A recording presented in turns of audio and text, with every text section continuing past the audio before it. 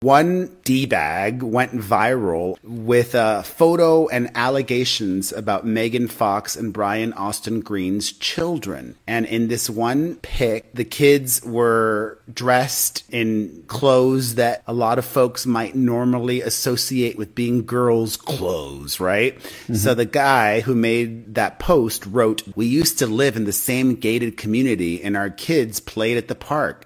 I saw two of them have a full-on breakdown saying they were forced by their mom to wear girls' clothes. It's pure child abuse. Pray for them." Brian Austin Green was the first to come forward to say that's not true. Then Megan Fox also came out and called the guy a clout chaser. I'm worried for this dude because Megan Fox and Brian Austin Green collectively have enough money to sue this guy into bankruptcy.